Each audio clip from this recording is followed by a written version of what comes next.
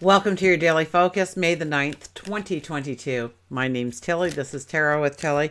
Thank you. Thank you truly for all the positive, loving, supportive energy you send my way each and every day. I send it right back to you.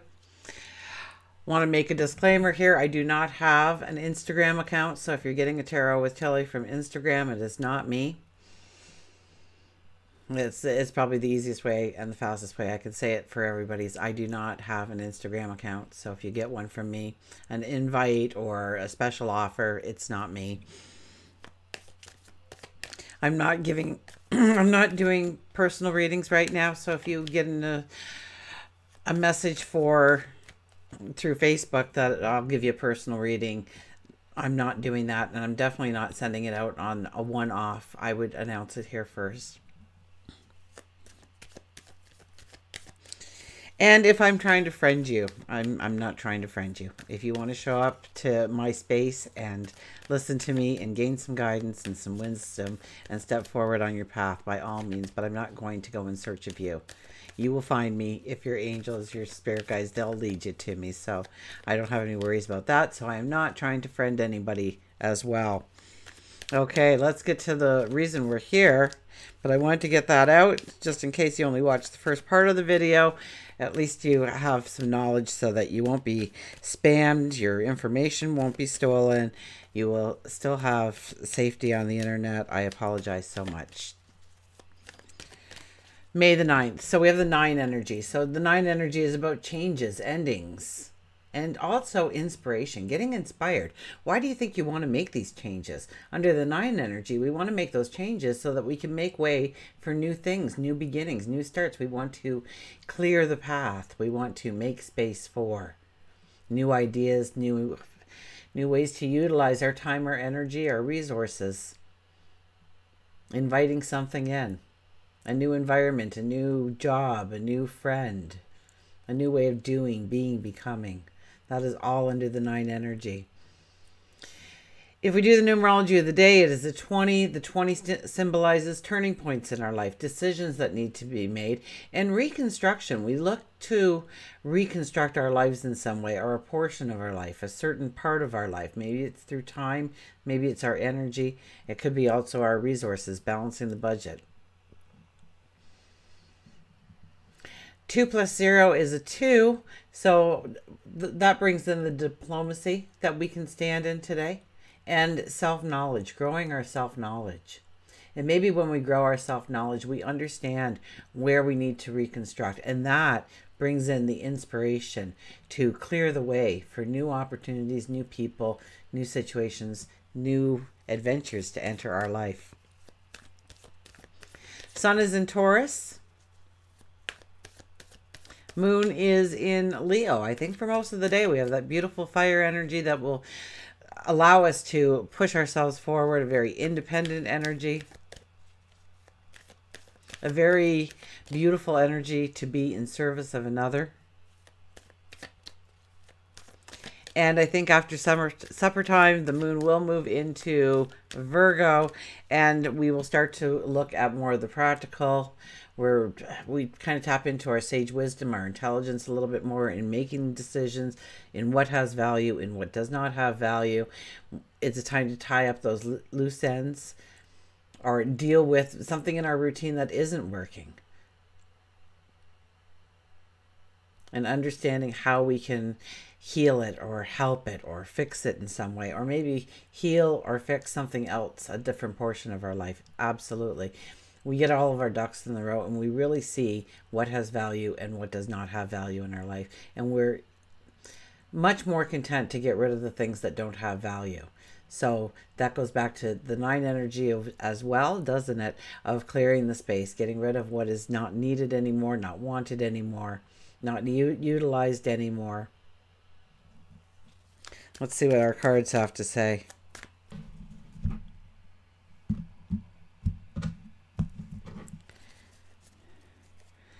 Okay, look at this, 5 of Pentacles. We're a little bit more tired, aren't we? Even though we have that Leo energy coming, or no, we start with the Leo energy. So we have that Leo energy at the beginning of the day, and yet we are sitting there like a bump on a log. Almost in a way, throwing a pity party for ourselves, ready to give up, ready to just say the heck with it all. That it's not working, it's not happening. Losing your motivation, losing your drive. And this is what I've really been, I heard the word preaching, so I'll use it. But I don't mean to preach ever, so I take that as a kind slap in the face from my spirit guide right now. When the planets are all in harmony, and they have been. Now, Mercury will be going retrograde tomorrow, so we can expect some bumps in the road, absolutely, with that happening and going forward. But we've really had strong forward-moving energy. The planets have been in complete harmony up in the sky. We've just had a beautiful solar eclipse. I mean, it's just been beautiful, and I've said over and over and over again, under this kind of energy, we have to discipline ourselves to do the steps, to apply ourselves, to put our focus on our goals, our dreams, our desires, because we won't want to, because everything's kind of going kind of good. It's a lot easier to go with the flow when everything's working well. But we don't accomplish anything either. And so it comes now, we get into that Virgo energy coming in for the moon, and we look at what we haven't accomplished, what we haven't done, what we failed to do. Those steps we said we were going to do, we didn't do. That project we were going to start, we haven't started it. Or we've made a small attempt, but it's not the attempt we could have done. Once again, I've also been preaching about scratching your potential, looking within and seeing the pure potential of who you are, what you can do going forward, and embracing it. So this is a card, I think, in the first position here, telling us that we need to stand up. We need to dust ourselves off of any kind of past hurt, or where we thought we dropped the ball, where we didn't do what we said we were going to do, and start anew. And I tell you, when you do that on a day like today, you turn around and you see that door of abundance, that door that was so close to you and you couldn't see it before. Maybe it'll take a couple of days. It depends on where you are. But for the most part, I think a lot of us can turn around today and understand how we can actually go forward, how we can actually step into what we want, making decisions. And maybe it's by letting go of something. Maybe it is completion and ending, making space for the new beginnings. Maybe we will get inspired. We stretch, we dust ourselves off, and we look around and we get inspired about where we can go. And there's a new motivator behind us now, moving us forward. We have the Emperor. The Emperor, well, diplomacy is definitely in the energy today. So here we are, one of the highest diplomats in the deck. All of a sudden I can't speak. And one of our highest intuitives. Now, the thing I like about the Emperor more than anything else is you've got to imagine the Emperor. Now, the Emperor, he wants to do something, but he doesn't really know how to do it. He just sees a vision of the end result. So he makes a goal in his mind. He makes a statement in his mind, a promise to himself, a commitment to himself, and, of course, to all of his subjects and his empire, that he wants to do this. This is the end result. Now, he then would gather the information, whether it's people that have the knowledge, or maybe he's got to investigate and research a little bit, or maybe he's got somebody to do that and they just give him the Reader's Digest form, the crib notes, so to speak. And then, at the end of listening to everything, he can devise a plan. And he puts it together. Nobody else really had a say in what he was going to do. He gets to make the decision. You get to make the decision after you take in all the information. And we have been taking in information. Maybe there's more. But right now, I'm thinking that we've got a lot of the information in order to take steps towards our dream, our goal, our desires, our wants. Now, this is where I love the Emperor, because the Emperor doesn't hope. He doesn't wish. He's not meditating or lighting candles and praying to God, his angels, his spirit guides for extra help. He knows beyond a shadow of a doubt that it's going to work. He's asked for it. He set up a plan, a strategy on how to go after that. And he expects a return on his time, his energy, maybe his resources even. He knows that once he asks for it, they're working as well as putting all of the knowledge together. Now, does he have a plan B and a plan C? He probably does, okay? But right now, it's about devising the plan. Actually, it's about setting that goal. Maybe resetting that goal. Maybe changing the goal slightly so it's more workable. Maybe you couldn't do it because you still need to juggle some things in your timeline for the day, your routine for the day. Maybe you don't have enough income in order to really put into whatever you want to do. So how do you create a second income? How do you bring in a little bit more? And don't worry, you have talents, you have abilities. There are ways to do it. Thinking outside the box is a really big part of it all, isn't it? But with that Taurus eclipse and having the sun in Taurus right now, we're a little bit more grounded, and we tend to stay on the tried and true path more than taking a risk on ourselves, going out on a limb. The Leo moon might push us a little bit more to that way.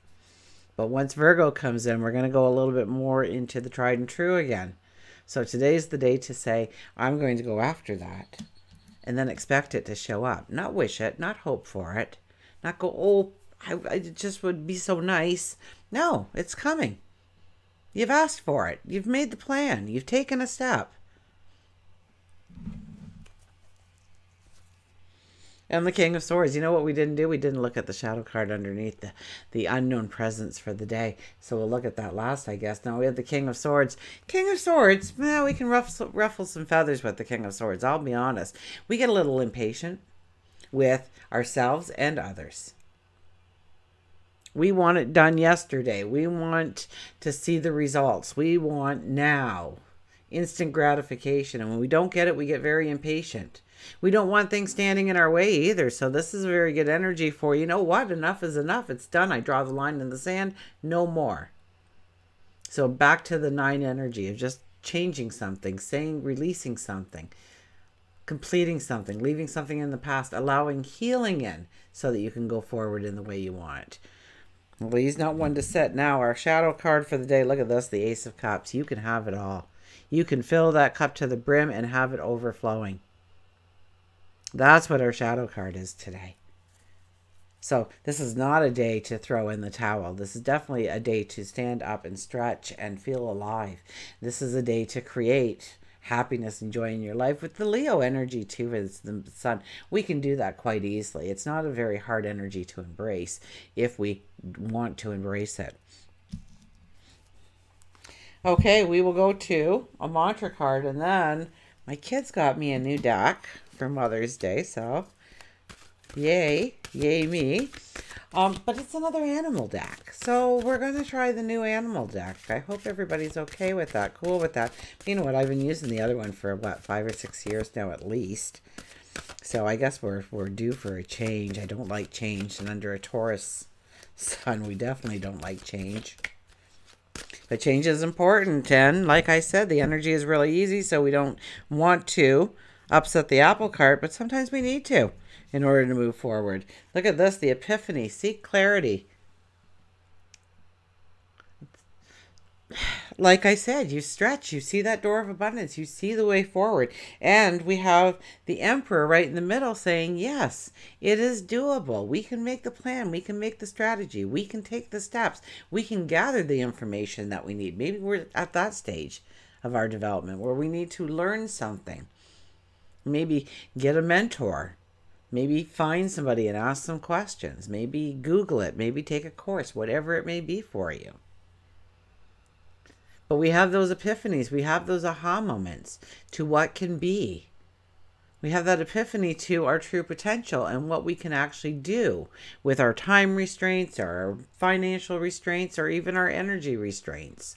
We see a way forward. We understand. We get a clarity. Maybe we've been muddling it up too much and trying to throw too many factors in, and maybe we just need to concentrate on A, B, and C instead of the entire alphabet. and just concentrate on that and give it the focus and see where we can develop that before we take it to the next level, the next branch. I walked around a greenhouse this morning because it was a beautiful day to do it. I didn't even read the card. I walked around I didn't even read the book. I went right to the new deck. But we will back up here. I went to a greenhouse walking around today. Oh, it was so gorgeous.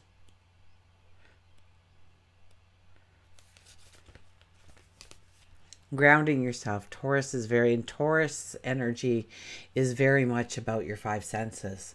So I went in there and I, felt certain leaves were velvety, and looking at the new blossoms and the new tree. I saw one tree that was really cool. It was a dogwood, and it looked fake.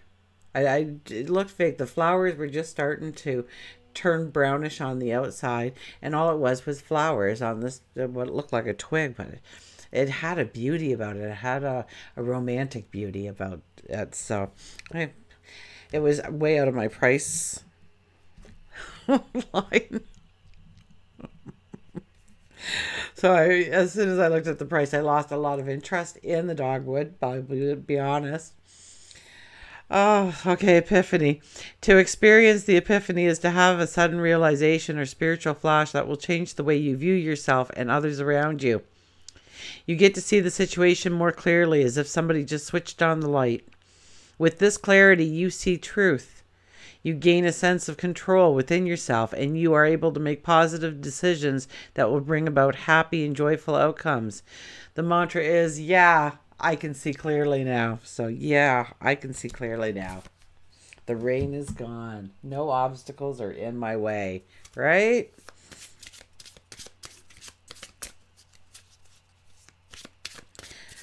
I was listening to music the other day, and the Doors, I'll quote the Doors for goodness sakes, but the one line, and it just took me because the thunderstorm was moving in, and so you heard the thunder in the background, and I was sitting there, and it is,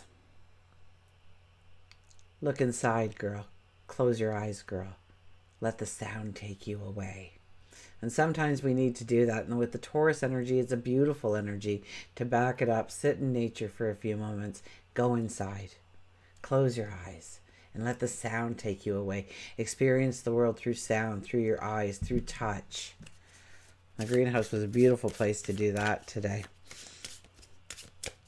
I heard that and I thought, nah, they're trying to give me a mantra here. Now this deck came with no book. Where's the box? There we go. Spirit of the Animals Oracle.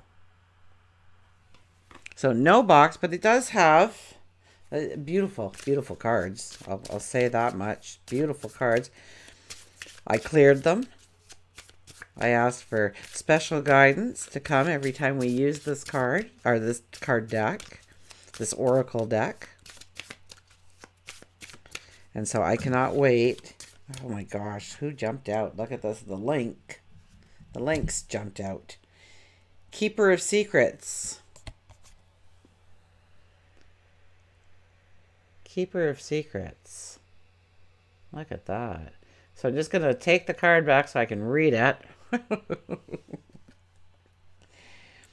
Take time out from the world and be the observer. Nothing can deceive you when you trust your knowing. You see other secrets and keep them sacred. In silence and solitude, you will find your strength. So we have that Taurus energy to really pull it back a little bit today and ground ourselves, experience the world through our five senses, but also be that diplomat. Understand what we need to do, how to ground ourselves, how to create, because Taurus energy is all about creating beauty, wealth. The Keeper of Secrets. So don't go blabbing anybody's secrets today, first of all. Don't create any kind of gossip. Somebody gives you a secret, honor it. Don't be the person who told somebody else. They told you for a reason because they trusted you and they loved you and they respected you. So don't lose that all in a second, in a heartbeat, by sharing it with somebody else, information. Trust your knowing. That's the Emperor energy, isn't it? Trust your knowing. The Emperor has a pure belief in his knowing. Of course, he brings God, his angels, his spirit guides into the mix because he is in the knowing. So he seeks clarity and understanding, and he gets clarity and understanding because he expects it. He knows he deserves the clarity, the understanding, the aha moments, the epiphanies. And so should you. Know your knowledge. Know your wisdom. Nothing can deceive you when you trust your knowing. So following your gut instincts, following your intuition. If something inside of you is saying no, no, no, no, no, it's a no. And if they're going yes, yes, yes, it's a yes. You meet somebody, you don't feel right about them, and they might be wonderful people. I'm not saying that you meet somebody and they're evil and you feel it, but they don't jive with your energy. And so they will be a depletion to your energy instead of abundance within your energy and their energy as well. Take time out from the world and be the observer. Like I walked through the greenhouse and it was just taking in all the flowers, and they're all, all the flowers are blooming right now in the greenhouses, and it's so gorgeous. And you walk by the mints and you can smell the mints, and then you walk by, it's just gorgeous. So I definitely did that today, and chances are I will do it again because I do like doing that. In silence and solitude, you find your strength. So go within. Understand your true potential. Know how. Remember that shadow card. It's about filling your cup. It's about, yes, you can fill your cup with the most amazing dreams and wonderments and bringing those things into reality.